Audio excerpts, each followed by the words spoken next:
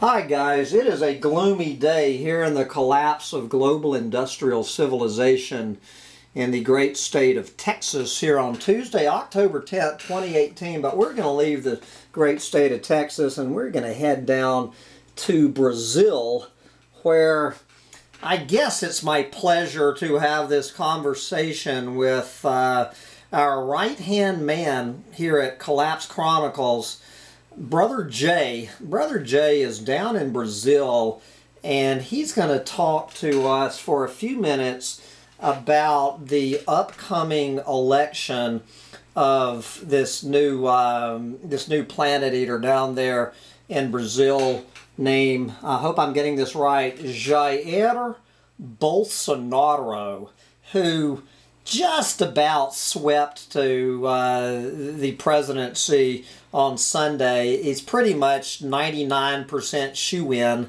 that he will win the runoff, and you're going to be reading a lot in the mainstream and alternative media about this guy. So, but what we're going to zero in here in this interview with Jay is what the election of this jackass here in front of us is going to mean, most importantly for the Amazon jungle and the Cerrado ecosystems in Brazil, for the country of Brazil, and for the planet. And so I'm pretty much going to shut up and just turn this over to Jay. So Jay, welcome back to Collapse Chronicles, and just give us your reading of what does the election of Jair Bolsonaro portend. Hey Sam, thanks for having me here again. My pleasure. So as you said quite explicitly in the beginning, this is big news, not only for Brazil, because this country is as big as it is, it has a lot of impact on the rest of the world, as we know. So a bit of a background, just some technical correction. He was not elected yet, but the probability of him being elected is very high. We're talking about that, but over 99%. The regime in Brazil is exactly like in the USA. It's a presidential regime. I think the only two states in the world, only two countries in the world that has it are Brazil and the US. It's exactly the same. You have president, you have a Senate, and you have a Congress. And the elections were for three of them. And it's important because it's not only him. He's the president. But there was a huge change in the Congress as well, and in the Senate, which has a huge impact on our issue as well. So what happened in Brazil, we have here 40, at least 40 different parties, not two, 40. So there's it's quite diversified, and it's much more complex. To have a decision, it's much more complicated than you have up there to decide between two parties and a few independent ones. So here we have 40 and about close to 10 candidates to the presidency.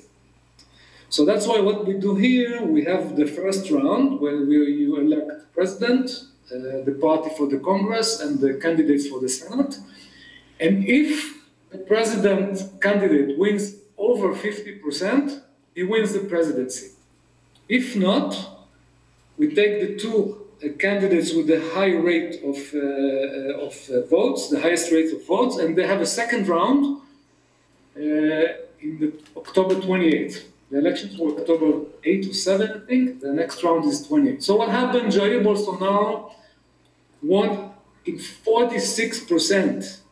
It was just a scratch from winning in the first round. And his competitor, Fernando Haddad, which is who is, I would say, communist to the up to socialist, depends how you look at it, right? Got a bit less than 30%. So those two guys will go for the second round, and with such leadership, Bolsonaro probably will win the presidency. Okay? Now, looking not only at the presidency, which I think most of the outlets, the American outlets, they don't do. They look at the president. But the real change, the dramatic change in the Senate in the Congress, what we call the Cámara dos Diputados. Okay, in the Congress, the lawmaking body,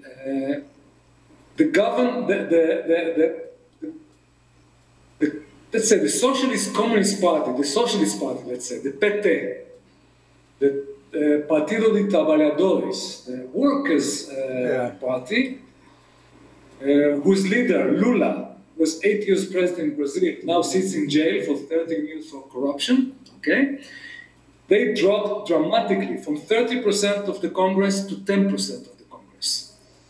And Bolsonaro's party, from nothing, from less than 1%, now is 10% of the Congress. It looks nothing, but all the rest is much less than that. You know, there's 2 with 10, and then you have the rest from 7, 6, and lower than this. It's very different from your side of the globe. I said it's very fragmented. So if you have 2 parties with 10%, it's a lot. Okay? So, and the Senate is more or less the same. The Senate also, the PT, the Socialist parties, fell dramatically almost to nothing. Okay? And Bolsonaro's party has about 10% as well. So Bolsonaro won not only the presidency, he won both houses. And we don't have midterm elections like you do have. We have only this election right now. So, to summarize that, the technical part, let's say the educational part, if no miracle or disaster, depending on which side of the fence you are, happen until October 28th, Bolsonaro will be the president of Brazil, and he will rule the Congress and the Senate.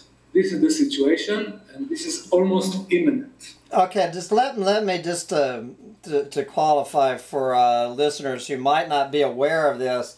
The Congress under this last guy, Temer, who was bad. Is this like every time the power changes in Brazil, it gets worse than the one before? I didn't know how this last guy could be any worse, but the Congress under Temer was already very bad for the Amazon jungle and the environment of Brazil. I mean, it's basically a big agriculture already was running the show under Temer, and so that these guys have even solidified their power that much more. And if although we didn't think it was possible, the whole thing, everything in Brazil is heading more to the right and more in the hands of these big agriculture and other planet-eating business interests. Is that a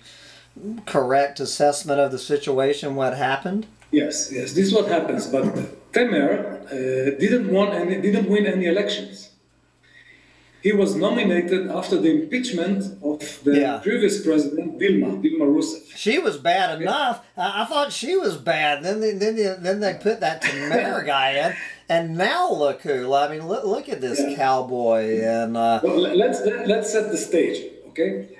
Dilma was the head of the PT, the Workers' Party, the extreme socialist party. The previous leaders were Lula, who is in jail right now. He's a legendary character in Brazil. Yeah, we won't get off onto him. Yeah, exactly. So she was the president, and she was impeached, okay, on fiscal offenses or fiscal crimes, fiscal issues, I don't know. She was impeached, and Temer was the vice president. He was nominated automatically according to the law. So he was never elected. Okay? So he finished out Rousseff's term. Sorry? He finished out Dilma's term. Exactly. And so now we got this guy. But anyway, we're 9 minutes into this. Let's really just jump ahead. Let's just cut to the chase here. Who owns this guy, and how are his policies going to be playing out over the next several years in the Amazon jungle and the Cerrado, which is kind of like the Great Plains of Brazil, which some people say is even more biologically diverse than the Amazon jungle. Just give us your vision of what this is going to mean for the environment of Brazil. Yeah. So, taking off from where you stopped the last comment, what happened here, he's elected. Okay? He's elected. And what happened is that one of my closest friends asked me, I don't understand how Bolsonaro won over 60% in the states of North Brazil. Normally people are poorer there and so forth. I said, it's very, very easy. The northern states of Brazil are dominated by the agribusiness. Over there, he has about 70% approval. 60 to 70, it's unbelievable. So this president, technically be elected, be nominated in the end of this month, but okay, not yet, but he will be. He was elected by the agro-business power in Brazil, and of course all the capitalist powers in Brazil, which dominate São Paulo, state of São Paulo, state of Rio de Janeiro. He's from there, by the way, he's from Rio de Janeiro, São Paulo, and all south of Brazil. Okay? So what he put on his flag, okay? He puts, let's say, like a bit like Trump in the USA, Brazil first. And Brazil first means Brazil economy first. So he will do anything in his power to boost Brazil's economy. And since Brazil's economy is not famous with the high-tech industry or the sophisticated industry, we have it here, but it's not a powerhouse in Brazil. The powerhouse in Brazil is agriculture. So naturally, he will go to the most easy resource to capture and utilize, which is land. And I predict horrible stuff going up there in the north in terms of Amazon deforestation, in terms of Cerrado deforestation and agriculture development. It's going to be horrible. Okay? He already declared, in a way, I don't give a flying about the environment. Okay? I want Brazil first. I want to recover the economy. We need money, we need jobs, and this is my first priority. That's it. Okay? And it goes on and on and on. It's not only the agriculture. How about mining? Mining is a huge industry. Okay? Some of it is official, and some of it, as some of you may know, it's hidden because there's a lot of foreign companies mining in the Amazon undercover. Okay? You don't know that there, but they are there. Okay? In one of my previous channels that are already closed, I did a video about the Norwegians in the Amazon. So they're all over there. He will strengthen these guys, he will legitimize the activity, and he will go after the natural resources in the Amazon. And there's a lot of natural resources there that in order to get them, you have to take off the trees. Very simple. You cannot get there without tearing off the trees, without deforestation. So it's agro-business, it's mining business, okay? It's deregulation, strong deregulation. It's going to be a disaster in environmental terms. So it's everything we're hearing about Donald Trump on our own public lands in the United States on steroids, and one of the, well, perhaps the single most important biodiverse country on the planet is now literally being held hostage by this cowboy. Exactly. Exactly. And not only that, all this long story I told about the parliament and the Senate, it is very important to understand it's not only him. Yeah, yeah. Because Temer had a socialist parliament and Senate. He will work with right-wing parliament and Senate, so we have no problem. So there's nobody, there's no checks and balances. How about is there anything in Brazil, any sort of supposed judicial branch to keep some sort of checks and balances on this guy, or are they going to stand any chance standing up against this juggernaut? The Supreme Court here is elected as well, exactly like in the US, is elected. There are 12 elected judges over there. Right now it's quite balanced, but I don't know if they will pay attention to this issue that we pay attention here. You know, he was elected on economic basis, because if you for a second try to take out the collapse glasses off our eyes, if I was like a normal Brazilian citizen, you know, looking for a better job, looking to improve my family life in the in the lost paradigm of economic growth that kills the planet. But if I put on for a second his glasses, it would be very good for them, because he also put on his flag rigorous fight against crime. Okay, so everybody will be in his favor. Yeah. This is what worries me. You know, he will be very popular president, and nobody will be able to face him. This is my prediction. Now, we already said a year ago. We said that when he will be elected, one of the first steps he will do, he will abolish the environmental secretary and will merge it with the economic secretary. Now imagine who will win in a discussion between the trees and the money in the economic. So you said he's going to merge them. It's got to be the Department of the Economy and Environment.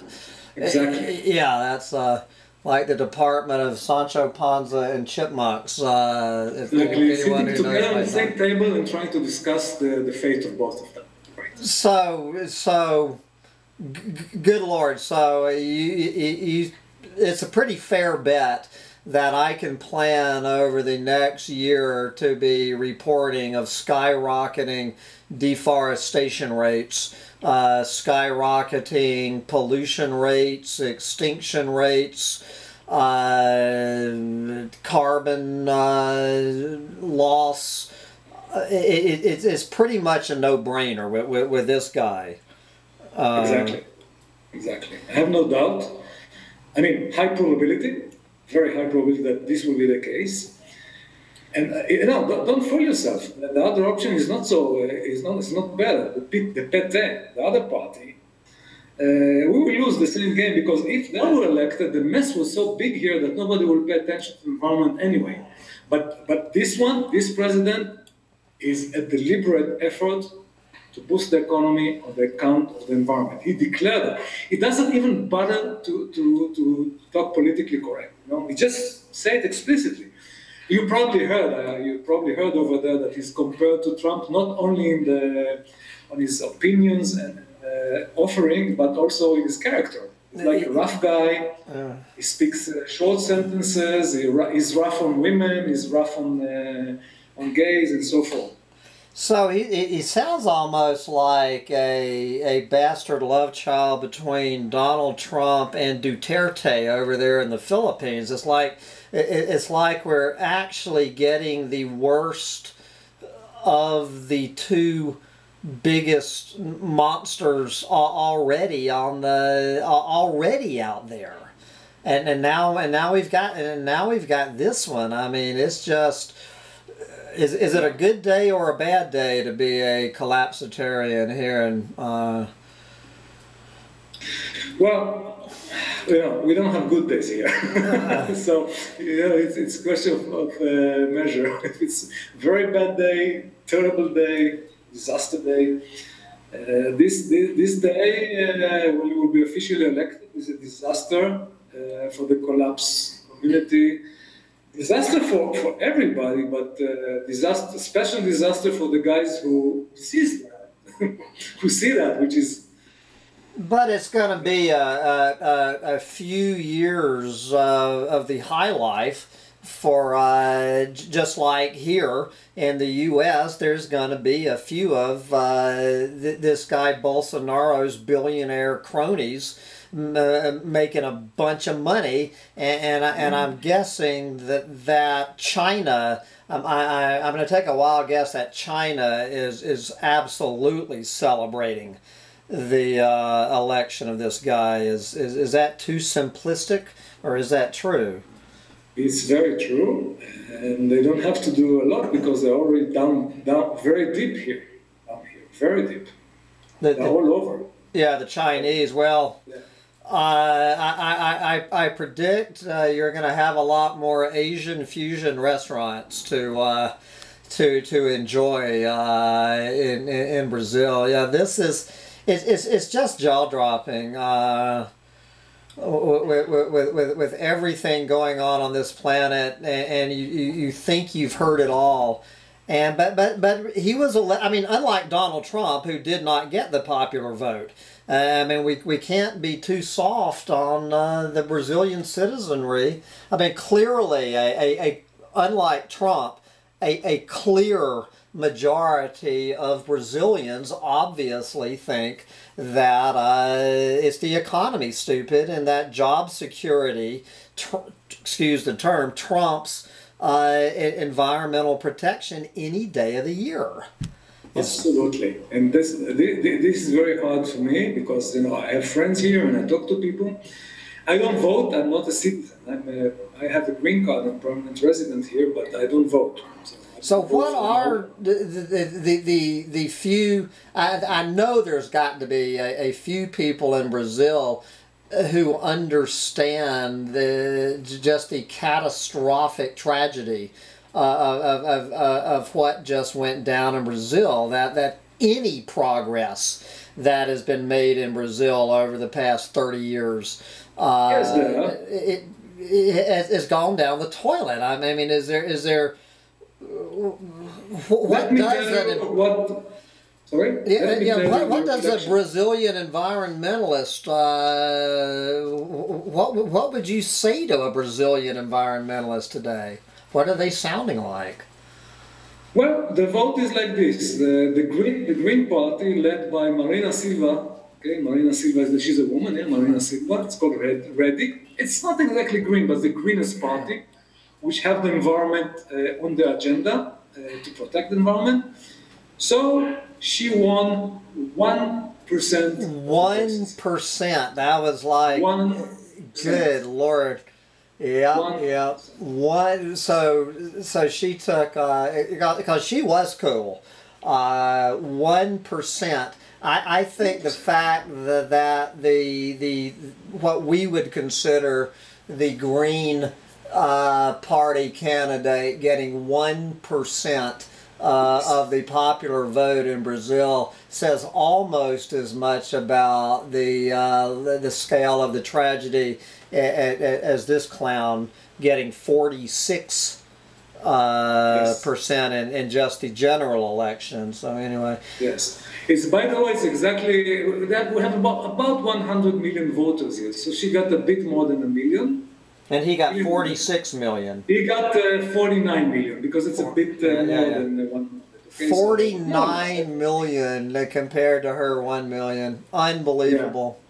49 million Brazilians voted for him. Now, if you take the common Brazilian, right, the normal clueless city Brazilian that works, has a job, he wants to improve his life, he don't give a damn about the environment because he wants a new car every year.